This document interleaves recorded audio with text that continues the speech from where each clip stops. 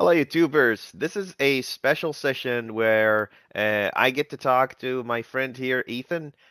Ethan is a Java engineer. He builds systems in Java, and he's also super excited about using OData into Java-based APIs and RESTful APIs, web applications to kind of bring the best capabilities out there. Ethan reached out to me about a week, 2 weeks ago, maybe, Yeah. and we basically talked for a little bit about, our ability to kind of bring OData Neo into the Java world and what would that take and, the kind of development that it would require to kind of solve these kind of problems. Ethan, how are you? I'm doing great. I'm glad to talk about it. Yeah. I still struggle to call myself a Java engineer since I've been kind of flung into Java development. Started in Salesforce development, Mhm. but we had a problem with integrating a legacy data system Mhm. with our Salesforce implementation, and I kind of got the integration bug, and I fell in love with trying to connect two systems to each other, and that's where Java was necessary. And I fell in love with Java. So, and I've been falling in love with OData. So I'd be Nice. excited to figure out how to apply your new implementation or new iteration of OData into the Yeah. Java realm. Yeah, this is really excited. Like, for the longest of time, we've mostly attracted like kind of .NET, based engineers. But it takes a lot of like open-mindedness to kind of venture into different technologies, different frameworks, things like Salesforce, and its existing implementation with Java, and go and say, what's out there in this other world? Like rarely, sometimes every once in a blue moon, I would go out there and say, okay, what's the Python folks doing these days? How did the Scala folks solve a particular problem and stuff like that? So it's really awesome. I'm really happy that you reached out and you kind of wanted to kind of explore that. And a part of our discussion, I said, you know what, Ethan, let's show people how OData works with Java today, and he has something ready for us. I think. I don't know. What do you think? Do you have something to show us today? I do. I have a very simple tutorial that Olingo provides. It's fairly rudimentary, but I think it does give a glimpse into OData in the Java world, as Olingo is the most popular repository, Java OData repository on GitHub. And Ah, yeah, okay. OData version 4.0, and that is the one that Salesforce has a OData adapter for. Ah, Um, so this is Apache Olingo, and mhm. that's how. Interesting. Interesting. Okay. Okay. And it's all iterations of OData in addition to JavaScript too. Oh, that's the client. Okay. The client, yeah. Setting up the API. That's the interesting part. Interesting. I never heard of Olingo, man. You're pulling me into your world, into your Yeah, universe. that's good. That's good. I'm Good. afraid that not many people have heard of Olingo. Yeah. And Yeah. it as you can see, I mean, it doesn't support a ton of system query Uh-huh. operations, but it does the job, as I can tell, for my own implementation necessary. Um, but Nice. yeah, the thing I have is just a simple server example, as that's what I'm most interested in developing. You know, a OData producer, because uh, we the Hmm. at my job we're dealing with a legacy data system Hmm. um, that has like 30 years worth of very old data, and we're slowly trying to integrate it with Salesforce. Nice. Um, so yeah, building up a an OData like producer Uh-huh. that can scale and hopefully be our integration method into the future is what I'm interested in. Okay. And Okay. it doesn't seem like Olingo has a lot of support going into the future. Yeah, yeah, it needs They're something more bigger community, bigger push to make Yeah, something. Yeah, Yeah. Yeah. If Java, so Java is popular. Java is one of the most popular programming languages out there. In fact, it's actually the biggest influencer on C Sharp. I don't know if you've ever seen, yeah, I don't know if you've ever seen the, let me show you. Have you ever seen the programming languages tree? There is a very famous programming languages tree where it basically shows you where every language originally came from, like its ancestry. Wow. So you'll see C sharp comes from Java. Java is built in C++, is built in C, C is built in B, and then all the way up to assembly after Assembly. Okay. BCPL. So you can Okay. see all these kinds of different languages That's out there. fascinating. I've never seen Yeah, that. yeah, I love how that's Lisp started its own branch. That's cool. yeah, yep. And Joss has all the way down to Coke and file comp. You'll see some languages. Where's JavaScript? I'm trying to find JavaScript for you. Yeah, there it is. So JavaScript was originally written in C. It's also Oh, influenced wow. by Smalltalk. So imagine, so JavaScript is a combination of, I guess, functional programming languages in addition to, object-oriented programming languages. Although that functional can be object-oriented. So I don't want to start a religious war here around, you know. And then you have SQL on its own, Cold Fusion on its own. So anyway, so Java sits up here, in the heritage. It has the biggest influence in C sharp. There's a big history around J sharp, Microsoft trying to have like a .NET version of Java, and then a lot of lawsuits, a lot of people getting angry. So it's like, all right, we'll make our own, and then we had Anders Heilsberg kind of make our own language for it. But anyway, long story short, this is really fascinating just to see, that there is the Olingo, and this is basically the framework. But I think what you're going for here is something probably even bigger than that. We can do like a repository for OData Neo, the Java edition. And this Java edition will basically open up the door for so many different things when it comes to, uh, opening possibilities for querying over RESTful APIs. I'm assuming. So okay, so let's first look at the example that you have, All and then right. we'll talk a little bit about OData Neo and how it comes at the cross section with Java. Go ahead. All right. Let's see. Um,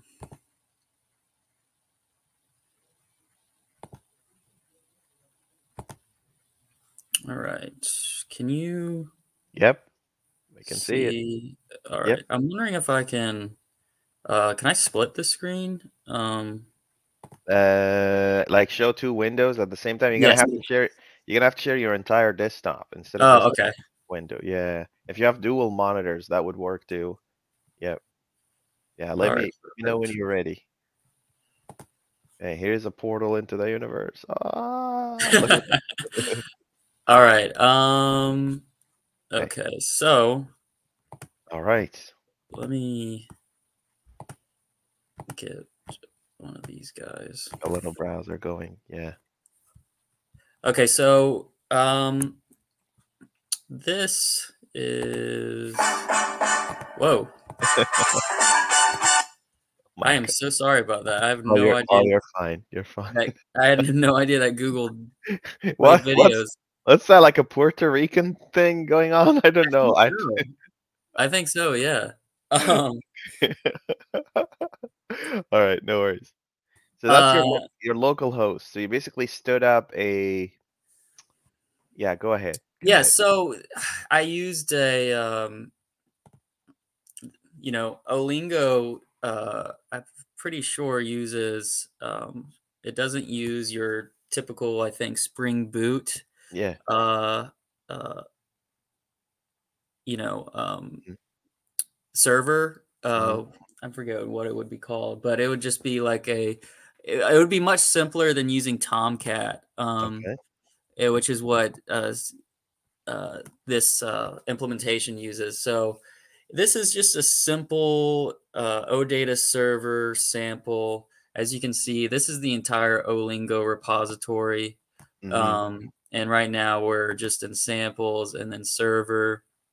Hmm. and all we really have is you know, three directories, Hmm. whereas you know, this EDM provider, and I don't know what um, the you know, C sharp implementation of OData looks like, but you know, this is our entity data model Okay. provider, and we just you know, have these CSDL entity types that are instantiated, and then we just add these properties within an array. Okay. Um, So you do set that up, by hand. You have to yes, specify. Okay. yes, got to specify these properties, and as you can see, Hmm. um, you know, when you make this request, you know, first requesting through the via the service document, and then also the metadata, Nice. which is you know, Yep. just what's given based on your EDM provider. Yep. Um, and so we have our you know, property names and the All entity the types. data This is types. Yeah. Yeah, this is very similar to that trip pin service that Yep. is shown on the OData website. Yep. Um, and that's you know, kind of just the bread and butter of the of Olingo. You know, you can create complex types, Nice. um, and what you would do, you know, and this implementation just has a very simple processor. Hmm. So it extends the collection processor, the entity processor, primitive processor, etc., in one class.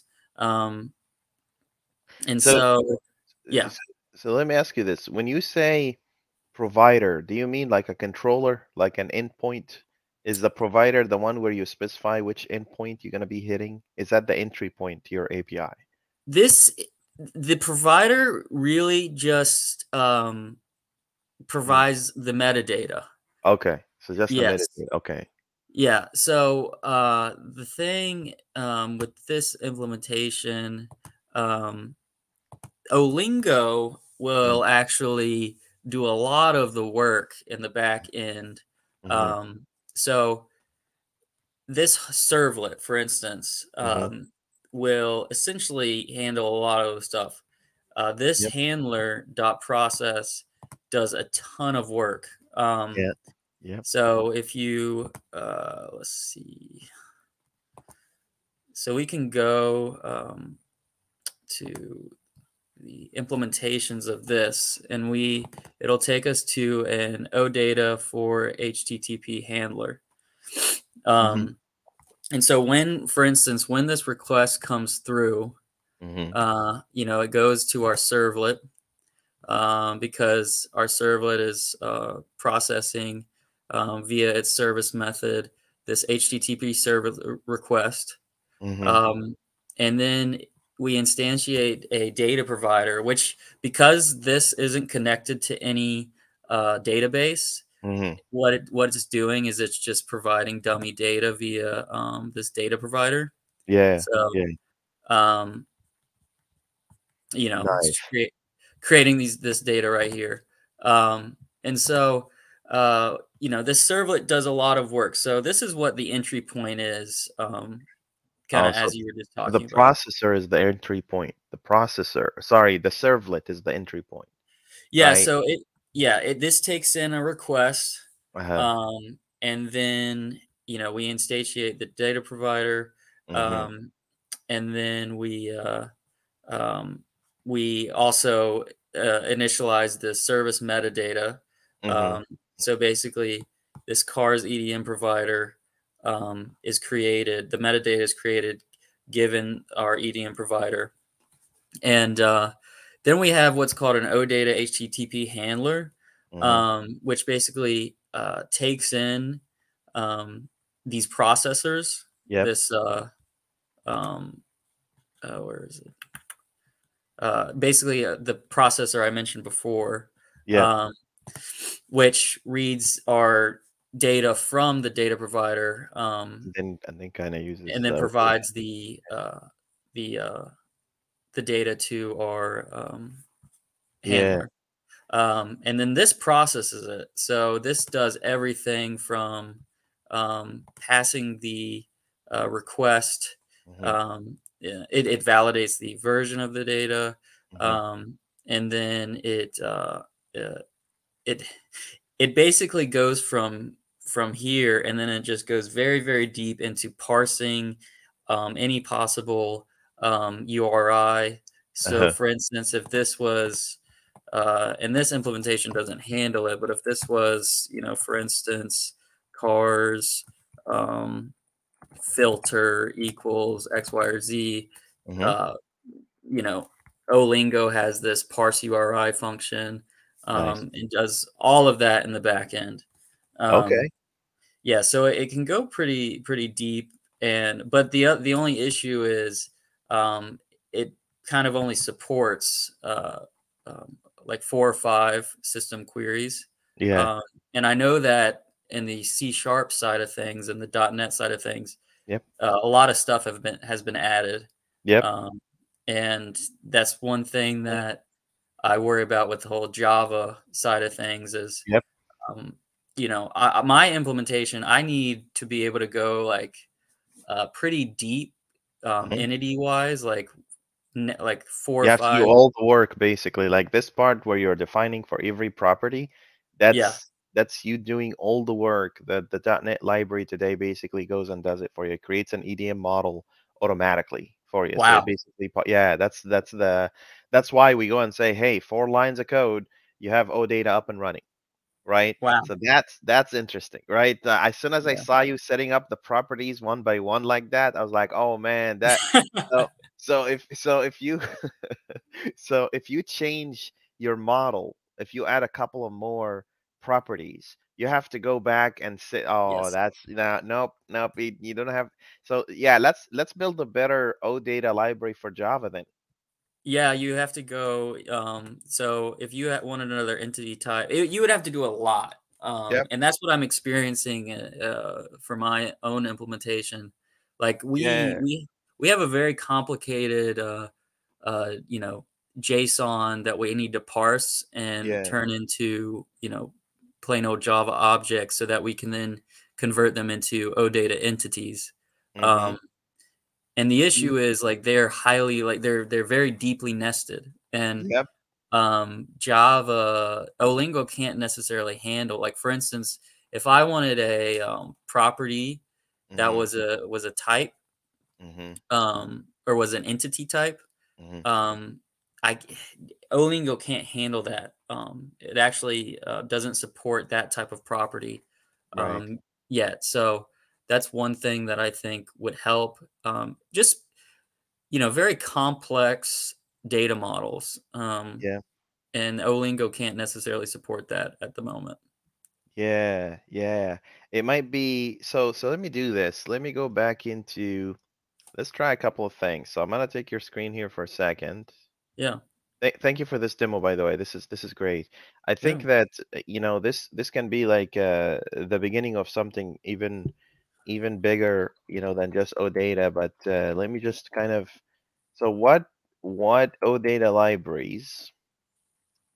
So on the OData website, what's in there today? So I know there is something in Java. Okay, let's see.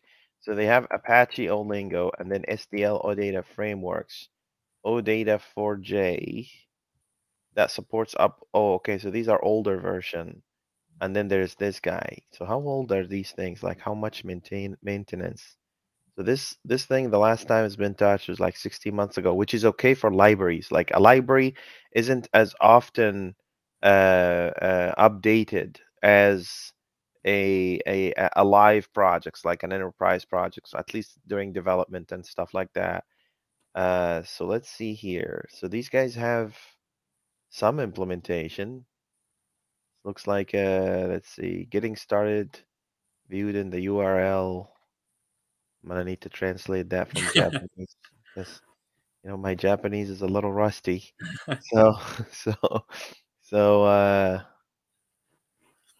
it's a whole lot of HTML setting up all of that. Select entity. Yeah, that's just the website and how it works. Okay. So let me tell you this. It looks like there's only like in the .NET world, you have all of this, Wow. right? And which is expected. I mean, even though the open data protocol is open, and kind of outside of Microsoft at this point in time, it started there. So look at the Yeah. JavaScript one. There's a whole lot. C++, plus plus. There's a couple other platforms, even PHP. Wow. So you see, that's a corner I've never even thought to visit. Thanks to you now, I'm looking into this. Yeah, this is really great. This makes me really happy.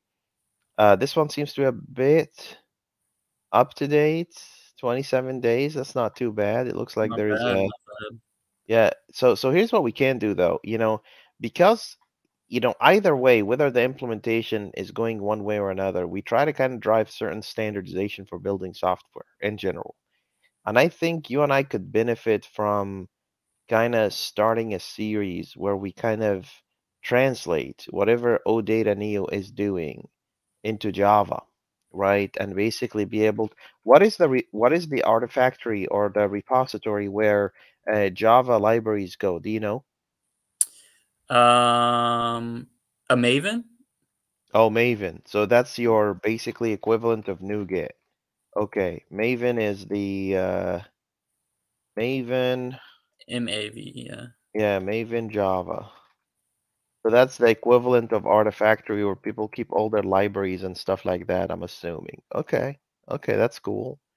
And then you get to kind of navigate and, see what yeah, I'm assuming it pulls in jar files or something like that, right? Yes. Yeah. It does. Nice. Nice. Yeah, I haven't Sure. used Maven in a very long time. It looks like Apache has such a strong hold in the Java world. There's always Oh, Apache. definitely. Okay. Definitely. That's cool. What do you think about that? Should we do OData New Java? We can play Yeah. around. Yeah.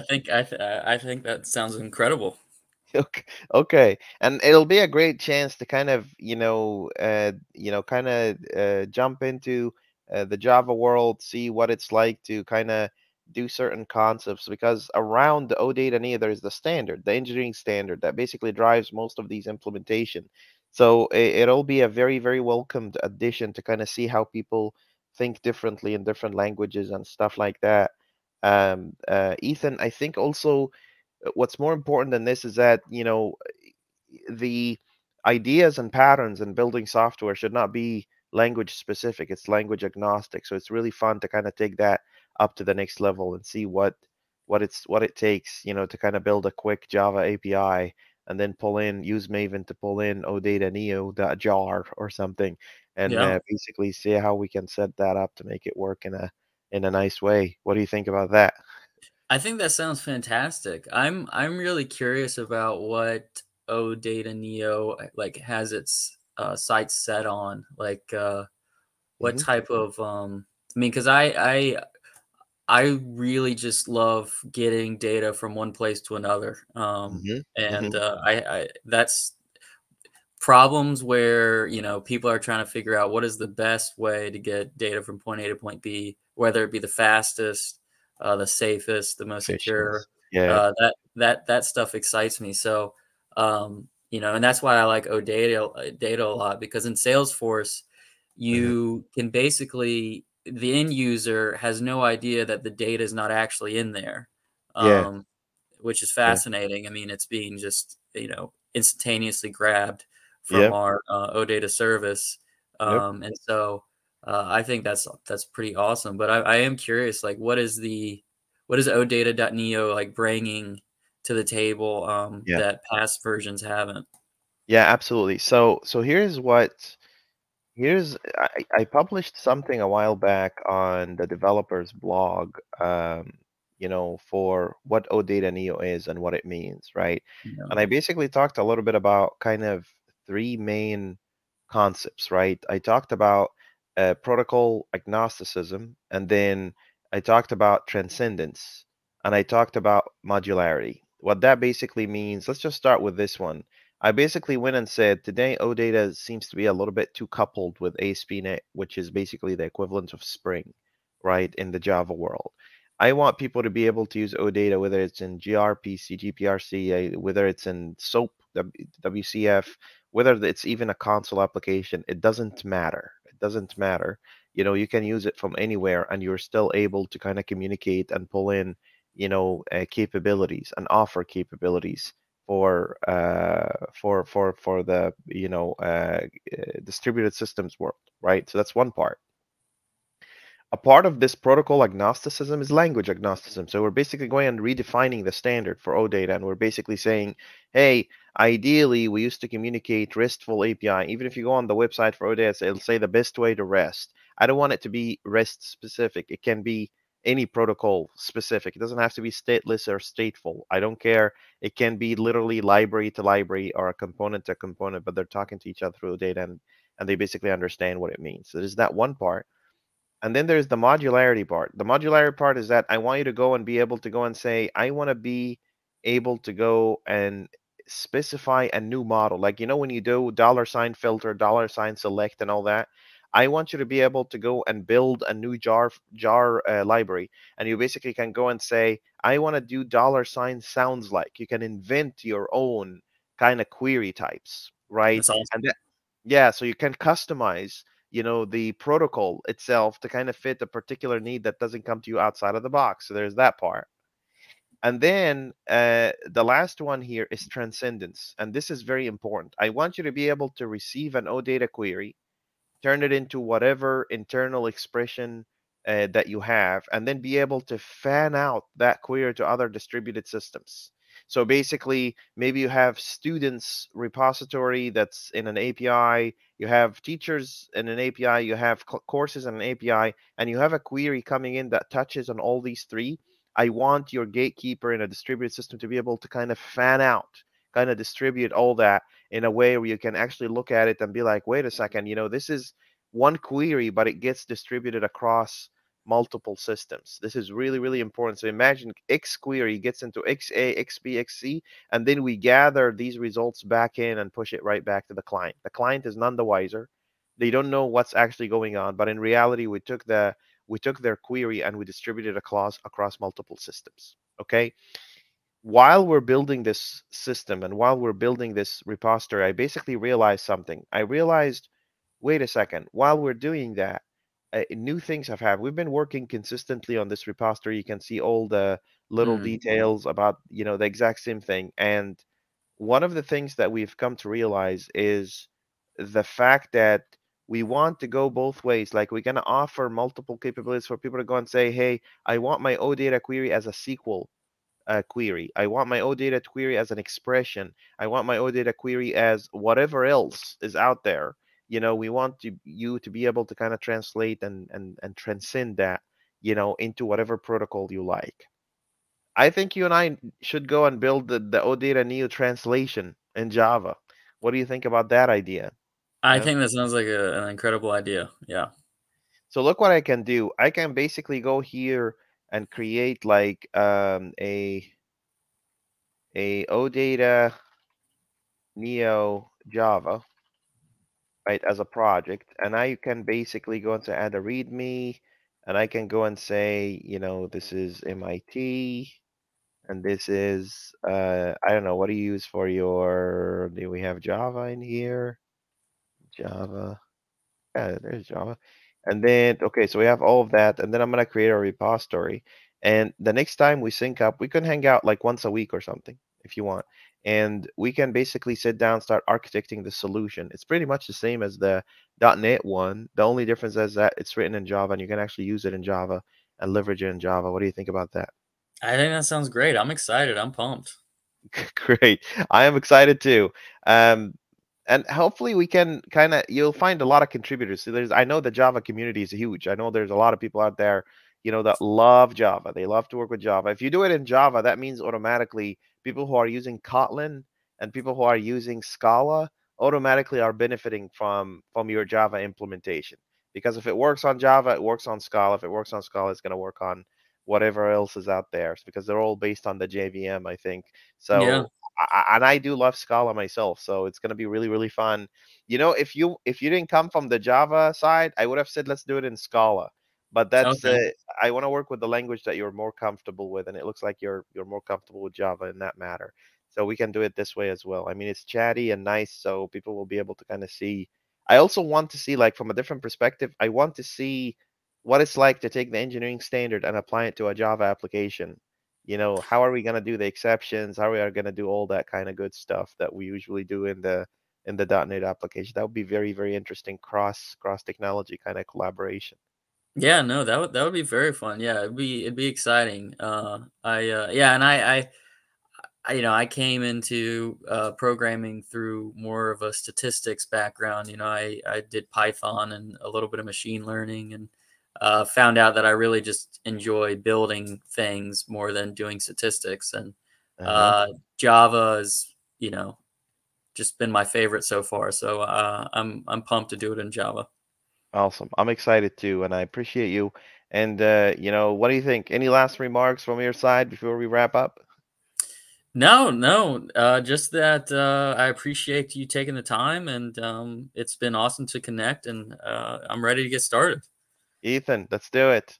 We have a repo. Please join our standard community as well. If you have a Discord, join our standard community. If you go to the standard repository on GitHub, you'll find the link in there. Or even OData Neo repository, you'll find the link everywhere for the community.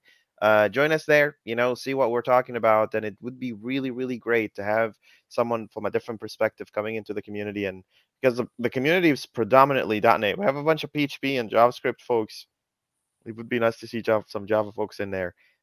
Ethan, it's been a pleasure talking to you today, truly, sincerely. And, I look forward to doing this with you. It's going to be fun exercise. And as usual, for the people watching us, if you have any questions, comments, concerns, or compliments for Mr. Ethan here and his amazing initiative, please feel free to drop a comment in the comment section. And don't forget to like and subscribe. See you in another video. Thank you, Ethan. Take care. Bye bye.